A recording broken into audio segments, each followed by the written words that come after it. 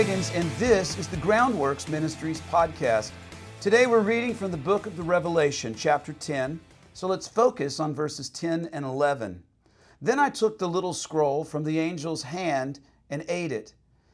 It was as sweet as honey in my mouth, but when I ate it, my stomach became bitter. And I was told, you must prophesy again against many peoples, nations, languages, and kings. Revelation 10, verses 10 and 11.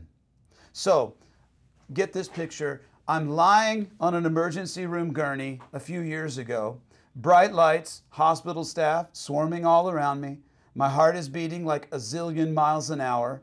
There's a tight pain in my chest. A nurse says, Mr. Wiggins, put this little pill under your tongue. And so I did. And as I looked at the nurse and I put the pill under my tongue, the nurse asked, Mr. Wiggins, can you tell me exactly what you're feeling?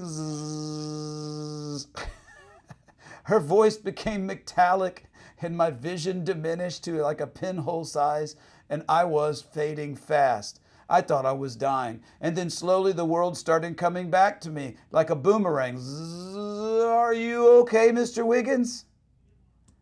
I was back. I nodded, yes, yes.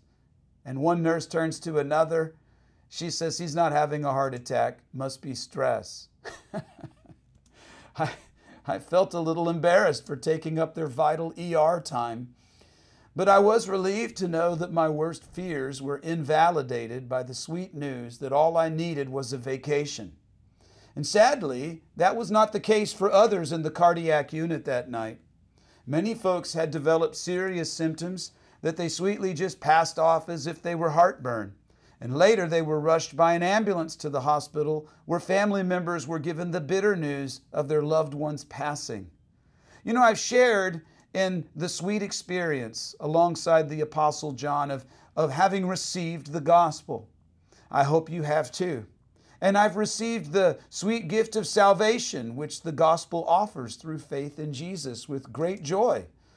But salvation also has a bitter aftertaste, if we're honest with ourselves, and that it carries the reality that many will reject the gospel. It's bitter because I know that on the day of the Lord, bitter judgment awaits all who are found without Jesus' atonement. And it's bitter because the means of deliverance was so easily obtainable, God's grace offered freely to anyone who would turn from their sin and accept it. And oftentimes people will violently reject the messenger of the gospel. And that is the bitter downside of having received and committed to share God's word. And yet we press on, don't we? Because our own salvation experiences are proof that people are out there hungry to taste the gospel's sweetness. People like us need people like us to share the gospel with them. I'm Steve Wiggins, and this is the Groundworks Ministries podcast. Check us out at groundworksministries.com.